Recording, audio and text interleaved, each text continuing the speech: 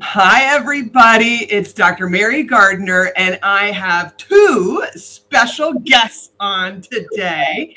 I'm going to take away my little title here because you need to see both guests really good.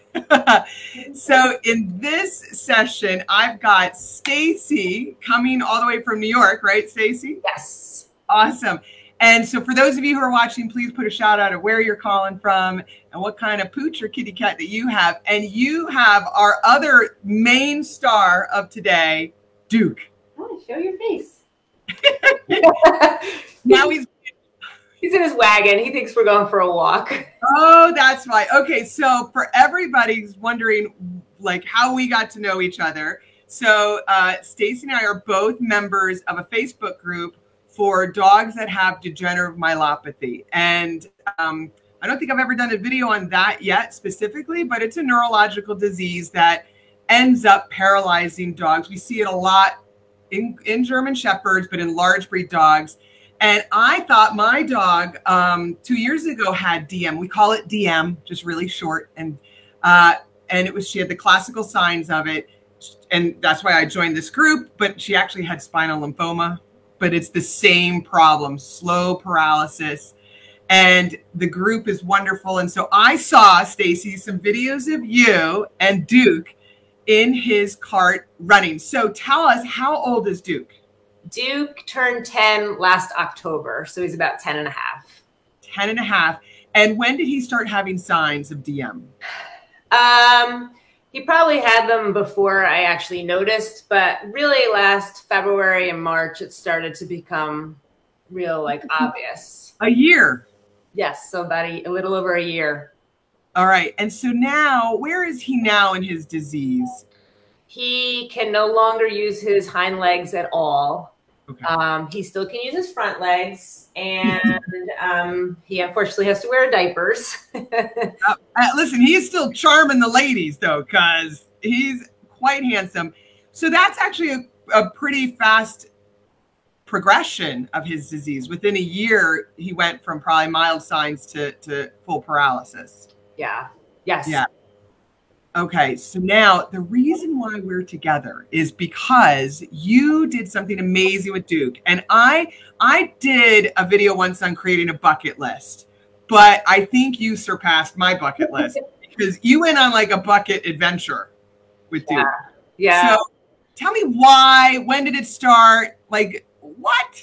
So when I realized, so what happened was, DM, it's such a weird disease because there's not much information out there because nobody really knows what's going to happen and when. So when I joined the Facebook DM groups, you really get to see what's going on because people are sharing their stories there. We're all supporting each other.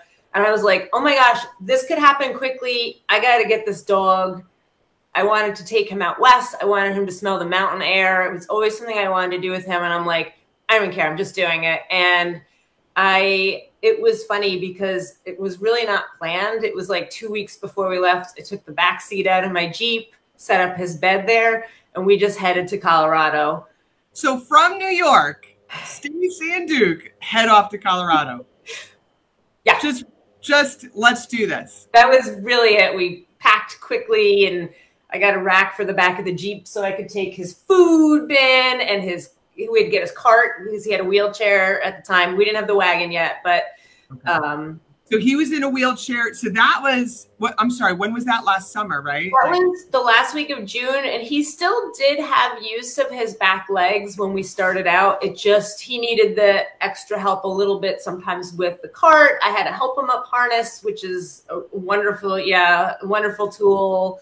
The best harness ever is help him up harness. I talk about it so much. Everybody knows. I love it. So he was still, he could still get a little bit around. Oh, somebody says we love Duke. Chelsea, Duke rules. now he's getting notice in the screen there. He's handsome. So let me ask you, Stacey, something that probably you heard and might have upset you. And did a lot of people say you should let him go?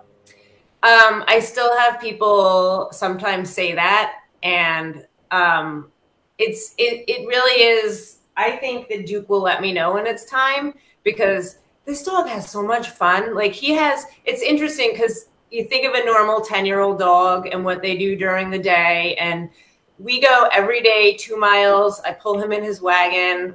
I run with him. He sits outside sometimes while I work out. He barks at birds and dogs, and who are my neighbors all know him. And I love it. He does. So for everybody watching, you caught my eye because of your videos. And there was one video, I don't know, maybe 6 weeks ago or something like that. And it was you showing people that have a dog that has, paralysis or DM or, how to still have fun. And you were jogging, pulling Duke in his wagon. I swear he had the biggest smile on. I mean, I have chills thinking about it. The smile is awesome. And it's funny because Duke is all my friends who know Duke is a grouchy dog. He likes to growl and show his teeth all the time, especially to me. And it's like, oh my God, this dog. He is the happiest I've ever seen him in his 10 years in this wagon. I put him in this and he's so happy. We run around and he's barking, and he's smiling, and everybody's waving at us. We put so many smiles on people's faces as we go by because he's literally the happiest dog in the world. Everybody's I can agree to that. So Judy says hello to our friends Duke and Stacy from your friends in North Carolina, Judy, Gunner, and Lulu. So I love it, King Duke. We've got now a little mini fan base going on here. And then you also have shared in that Facebook group how to help get your dog in a cart, all these things. And the group is so supportive, which is awesome. But okay, so you put everything in the Jeep, you take out the seat, and you put Duke and his food and his goodies in this, and you just go. We just go, and I had a place. I found one cabin for rent in Estes Park, Colorado. It was the last place for rent, and I was like, okay. And they allowed dogs. It took us a couple of days to get out. I slept in the back one night of the Jeep with Duke at a truck stop in Kansas, and we almost ran out of gas in Kansas because we were in the middle of nowhere and no gas station. It was just such a crazy adventure, but he was so great. He had so much fun, and I would stick my hand back with a treat for him, carrots and cucumbers mostly because those are his favorite treats. And he would just take them from me, and we were singing and at a top back on the Jeep. It was a really, really fun time for both of us, but he had the time of his life. Oh my gosh. Okay. So what were some of the things on his little bucket list? So I wanted him, because you know how dogs just love to smell new things. I so wanted him to just get out there and smell different things and see different things. Another thing I really wanted to do was get him in the water because he's always loved the water. So we did Colorado, Utah, and then Montana. And in Montana, yeah, we were all over. Montana was crazy because the Airbnb, there's only 2 left in the state. It was literally last minute leaving Utah. The next day I went to Montana, I had to find an Airbnb. And I had 23 stairs I had to take him up and down each time to go out. So, and he had lost the use of his back legs at that point. So that help him up harness was like, if I didn't have it, I don't know what I would have done. People, I tell everybody I make no money from them, but all I can say is how great they are. And my girl always had it on. She just, that way I can pick her up really easy. And I know that some people have watched you put Duke in the wagon, and they're like, use your help him up harness. And you're like, I like to work out too sometimes. Yes, we need to work out too. So now somebody just said here, and this is a good question. Not all dogs love wagons. And my girl Sam, she gave me the middle digit when I tried to put her in a wagon. She was like, no, every pet's personality is so different. And when I'm helping families assess quality of life, just because we can doesn't necessarily mean we should or they want to. And this goes for putting a pet in a wagon, putting, doing subcutaneous fluids in a kidney failure pet or something like that. Duke loves his wagon. I mean, he's chilling in it right now. So Lisa says that her dog hasn't taken to the wagon yet. Any suggestions? So did it take you a couple of wagons for Duke, or is he just always amazing? He really loved it from the beginning. The cart was a different story. The wheels there. It's not that he didn't like it. He almost didn't know what it was. Yeah. So what I did with him was, before he lost use of his legs, I knew it was going to happen. I would put him in it for 5 minutes and then take him out. But I would make it like a celebration. Like it's almost like, hey, this is gonna be so much fun and this and that. He would get so excited. He's like, I don't know what's happening, but I'm happy. And then like there's treats involved, or like he gets excited when I get excited. So it's like, all right, let me just make this a fun party. So it's frustrating when they don't like something, but they feed off of that. So it's almost like, don't get frustrated, like make it happy no matter what. This is good, this is good, this is good, and keep reinforcing that. And I think that may actually help. And the wagon thing, definitely, like he has in here his favorite toy with a cookie in it. I always do that. So it's like, okay, this is a positive thing. When I go in the wagon, I get this toy, I get this treat that it's in your house. It's not just out in the garage and things like that. And it looks like you've got the fabric ones, like the big carts you could bring to the beach, like stuff. I do. And it's got the big wheels. It's a really comfortable one. He's got a lot of room in it. So he feels secure. I see some people have them in the wagons that are not as deep. And I think that they're not as secure. Here, he's really in it. And I think it actually helps him to feel secure. So that's something else to keep in mind when buying one, like get a deep one.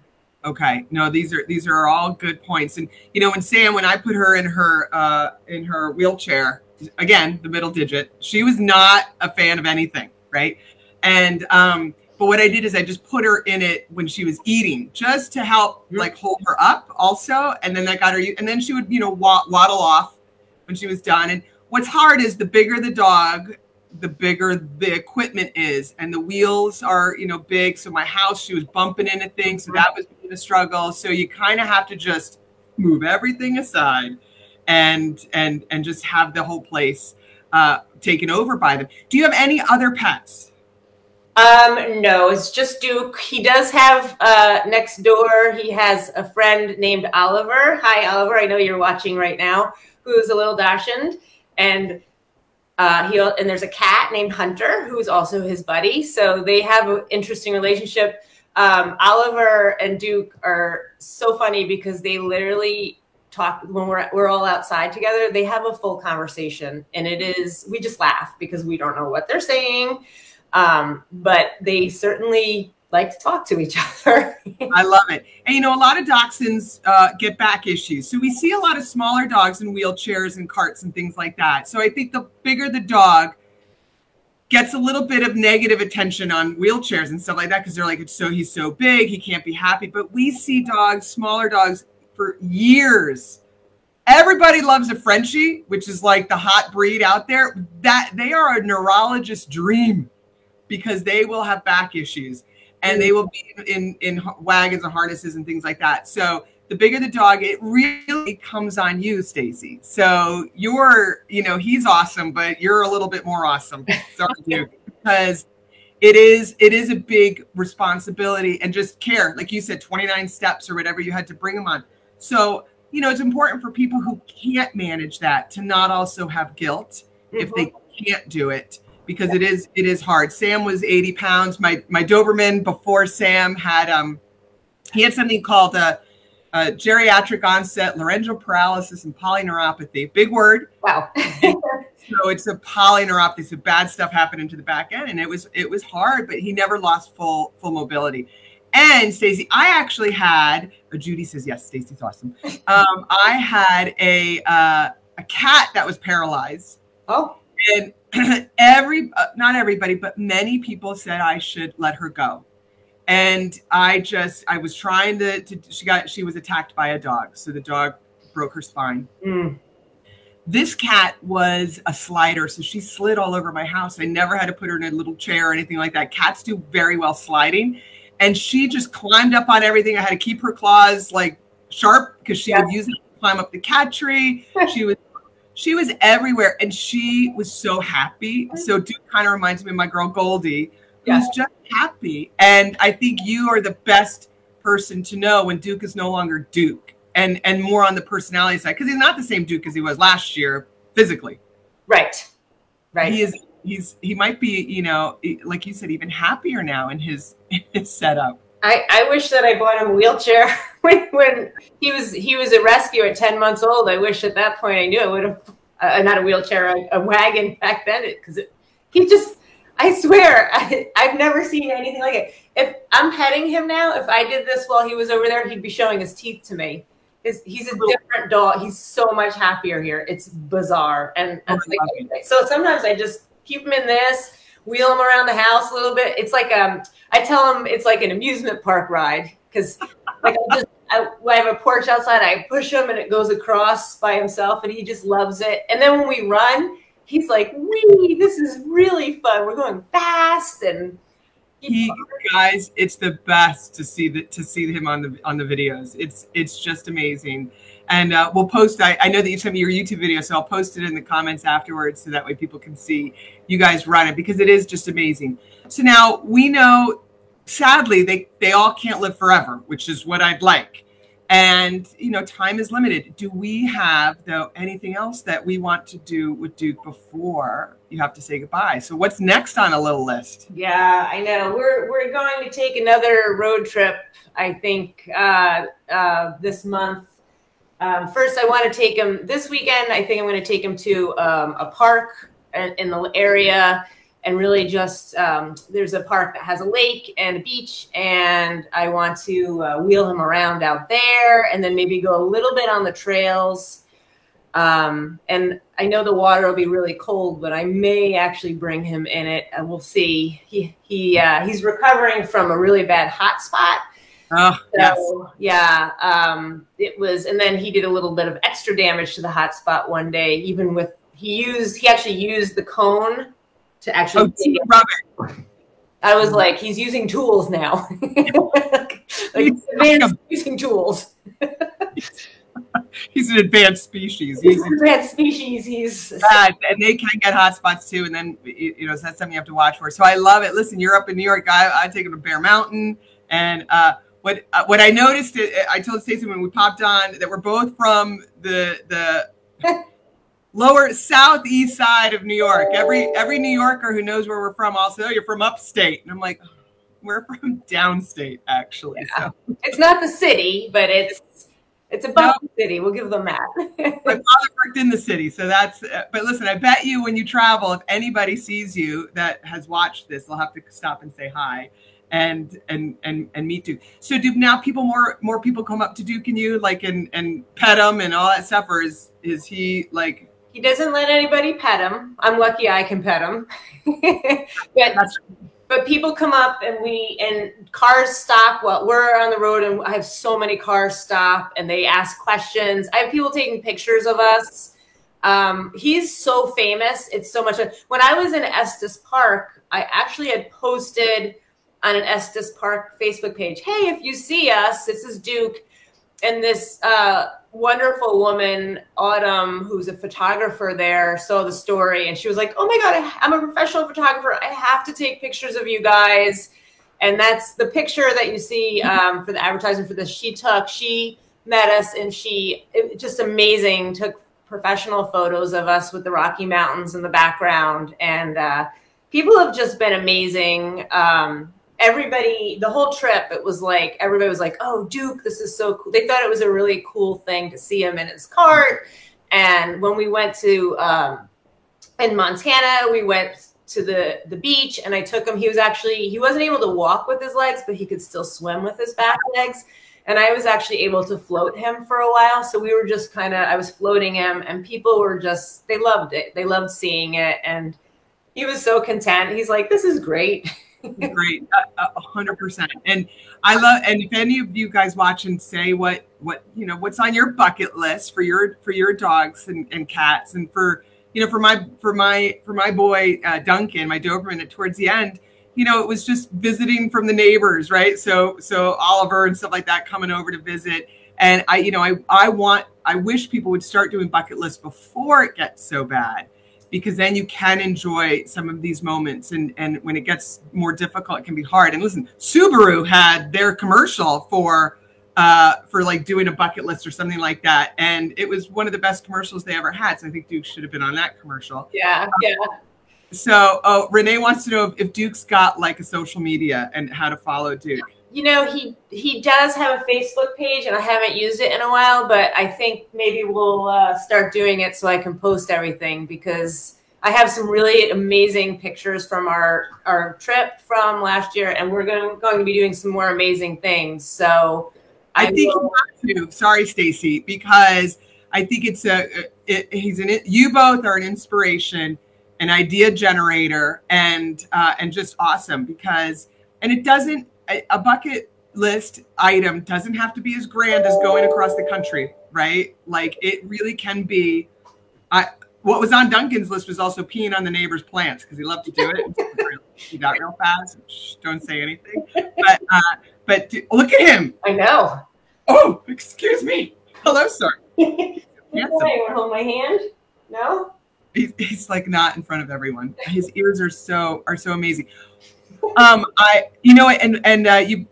you mentioned that you're the only one that really can pet him, and that's totally fine. I remember I had this one hospice dog, Andy, and this is when I lived in California, and Andy was just a little, tiger almost, and he was a little sassy pants. I'm trying to say a word that I could say. And anyway, he would not even let me go near him, and I said, that's okay.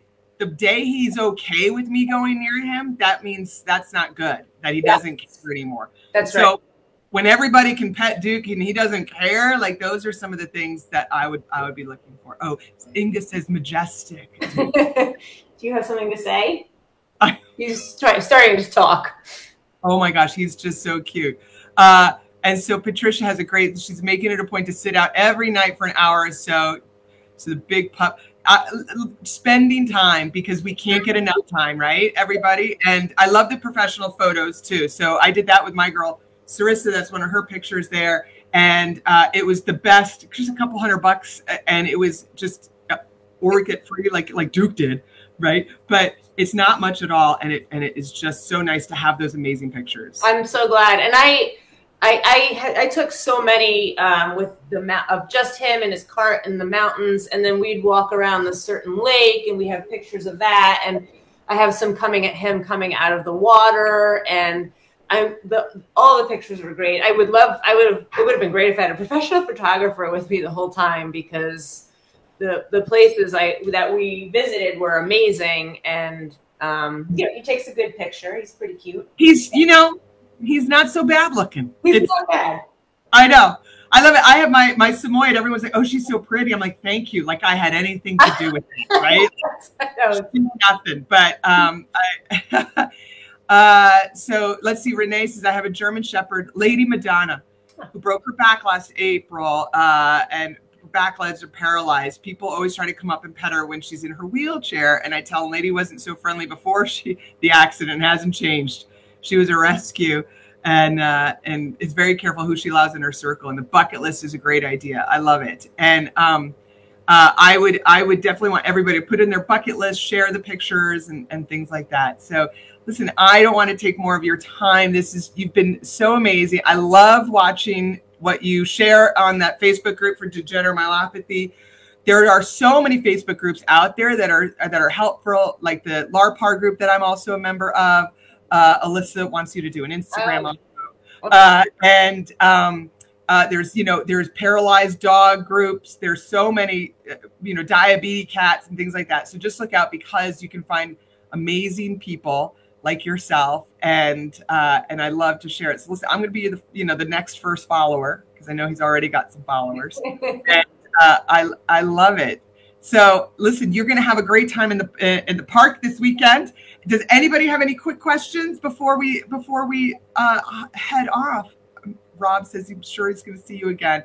Listen, this has been so, like I said, inspirational, and I have on an Amazon page with a lot of products that I recommend for purchasing. The one product that's not on there, because they don't sell it on. Oh, look at that! You got my book. You have your book, right, Duke? Duke's like, excuse me. Is that your book? I love it. Oh, I love it. Oh, I love it. Yes, my book, It's Never Long Enough. And in there, I talk a lot about the different wagons and the harness. So that's the big thing, is the Help 'em Up harness. We just posted it there. They don't sell it on Amazon, but it's like $100. It's like the best. People will try to get a little bit cheaper, and I'm like, just spend the 120 bucks for this. It depends on the size. It's the best thing ever. Well, I just want to read Bruce's thing here because he's sending prayers for Duke. I wish I could have done that with my boy Jetson, but we live on a second floor and he was in pain getting him up and down the stairs. 100% is situational. He knew he was loved immensely. Lap of Love came to our house. Luckily, I found out about you last minute. Duke is so lucky to have such a good friend to help him on his journey, and I'm sure you feel like the lucky one to have him. I know I felt like that with my boy. He was lucky because he got to be able to go everywhere with me, including the beach, all the time, because we live 5 minutes walk from there, but also with various woods we walked to, and I was very lucky to have the love I received from him. I love this. And they're waiting for you. Listen, if there's one place I want to go when I die, it's where all they are. So Same. That's what I want. I hear him. You speaking? You want to say hi? Go ahead. Say hello. Speak. Go ahead. I can't believe you're so quiet. You're never quiet. He's awesome. I love it. There we go. I love it. Well, we will end on, okay. I love it. We will end on that note. Thank you, everybody, for joining. I hope this gave you some inspiration. And if you see Duke and Stacy out on the road, please definitely say hi to Stacy and wave to Duke. Thanks, everybody. And thank you guys for watching. Love up on your gray muzzle. And Renee, there is a Facebook group for dogs with disabilities. They just got to search. They're out there. There's tons of them, and they are awesome. So thank you, everybody. Till next time. Bye, Duke. I'm going to hide my thing here so we can see all Duke. Bye, guys. Bye.